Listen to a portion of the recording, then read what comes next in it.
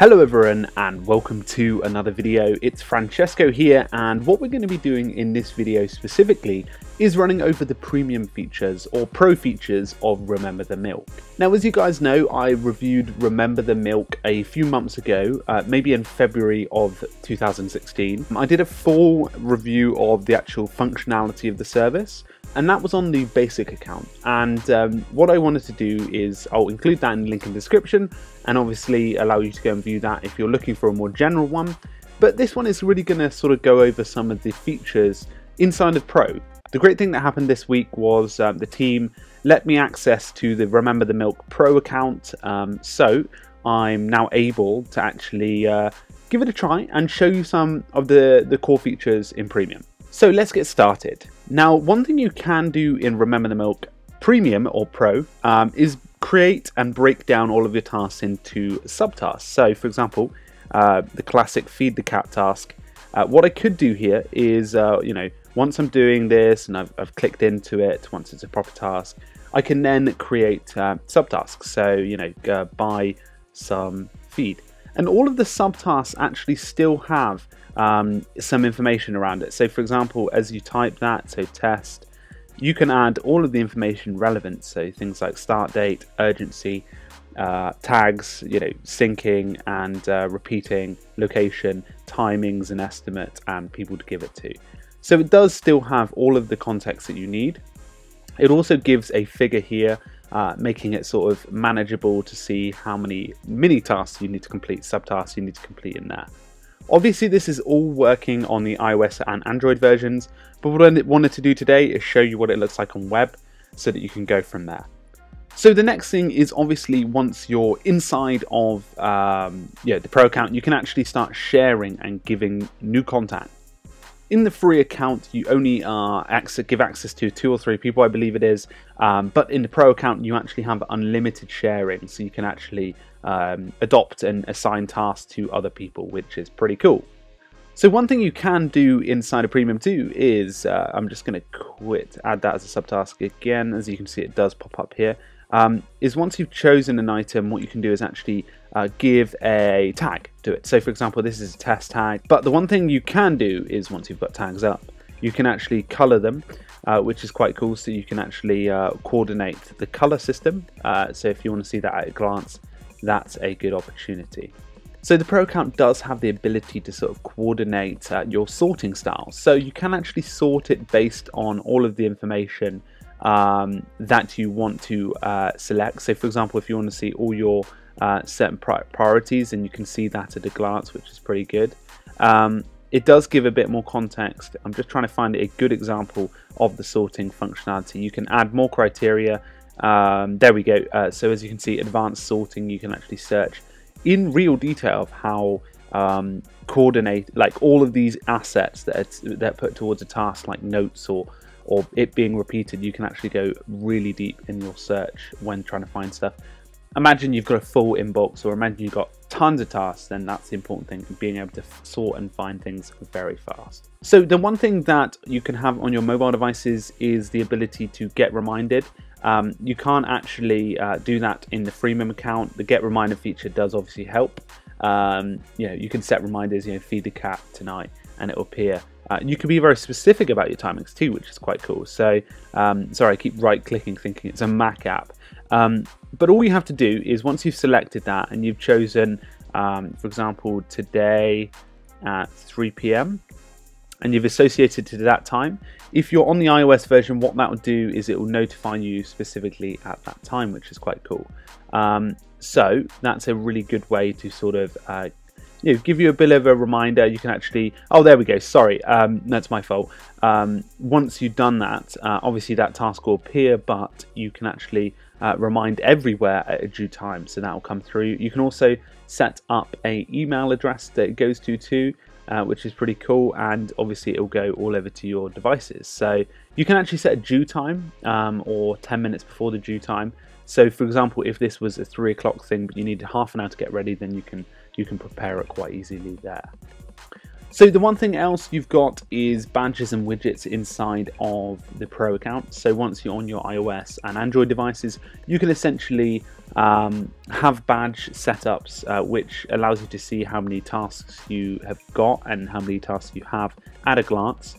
The widgets work well on Android, so you've got a bit of function there, which is pretty good.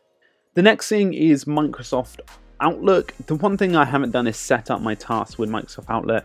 I'm not using this as a daily task monitor, but what I am doing is trying to understand obviously the functions of it, and I'm going to try and hook it up to the tasks, so you can actually sync all of your tasks directly with Microsoft Outlook. I've heard this integration is good, so that's really positive, and a lot of people have messaged me saying that integration works really well and they're really impressed by that, which is a good thing. The one thing that I was very impressed with was the offline functionality. So on the web app, which is quite surprising, very similar to Todoist and Wunderlist as well. Remember the Milk has an offline version. So if you enable the offline version, you can have that ready. So once you switch to it, all it does is it still retains all the information in the browser as a cache. But as soon as you upload to the internet, which is perfect, then it all goes to there, which is one of the golden features, is literally one of my favorite features about Todoist. So obviously that's really impressive. So obviously within a lot of these sort of Evernote and things like that, even when you pay premium, you get a sort of cap off. There is no storage cap off for Remember the Milk. I can't imagine you be storing a hideous amount of documents inside of stuff. So the one thing you can do is you can actually add notes and information, but and you can obviously add information to each of the stuff, but I really don't think that you would be using that much sort of files and information. But you know, potentially with the Microsoft Outlook, if you're sort of attaching sort of documents or links to your work, that might bring the amount up, so that's good. Unlimited storage. The VIP, obviously you got VIP treatment. You get double votes whenever you're voting for a new product update.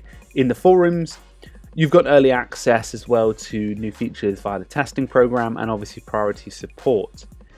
Just to go over a few of the sort of basic to pro features. So on basic, you do get web, desktop and mobile apps, same as a pro. You get seamless sync between both of these, integration into Gmail, Google Docs, Google Calendar and Evernote. They're both on basic and premium. Add tasks via email, Alexa, Siri and Twitter, and give tasks to others are all inside of basic and pro. You can also remind via email and text and IM and Twitter as well. The things that the things that you don't get, the things that you bonus is reminders via mobile apps. So you've got reminders there, which are a big thing if you're looking to get reminded. Share, so as I said, with the basic you only get 2 people, with the pro you get unlimited. Advanced sharing permissions, subtasks, updated sorting and grouping, customized tag colors, offline web, which is huge, badges and widgets, sync to Outlook, and obviously all of the support team stuff. The other thing that they don't mention really, and I think they should in their page, is when you're using the basic, one of the key features is going back and seeing sometimes what tasks you did, or going back after 7 days and being aware of something that you've done, or actually just bringing it back up. Well, on the basic account you only get the last 7 days archived of completed tasks. With your pro account unlimited, which is really, really impressive. Now you're probably wondering, what are the pricings for this? So it's a clear $40 per year. That's a little bit higher than some of the other competitors. Things like Todoist is $30. Wunderlist I think is about $30 too. This packs, a bit more of a different package, sort of a different experience, I'd say. For one, I really like the Remember the Milk setup. It reminds me of a bit of Basecamp mixed with Asana. I think it's decent. I'm not sure whether they should be charging $40 per year, but I think that, with this stuff, you sort of pay for quality, and you can see with the service here that the quality is strong. The brand is strong as well, and there's a real depth of task analysis as well in the search task. And as you can imagine, there is some really good settings as well. So the functionality the syncing, the emailing tasks, the sort of making sure that you're connected through other third-party apps is good. I think it's very strong. As Remember the Milk grows as well, the good thing is with its premium, they have the ability to fund and grow that out. But anyway, guys, that is just my thoughts on the Pro account and some of the features that you guys can go away and have a look at. Now, if you have any comments, please do drop me an email on cesidalessio@gmail.com. It's in the description. And if you want to drop me a tweet about any of your thoughts on Remember the Milk, just let me know and I'll tweet back. Anyway, guys, thank you very much. Make sure to subscribe before you exit this video. And thank you very much. And I'll see you guys very soon. Cheers.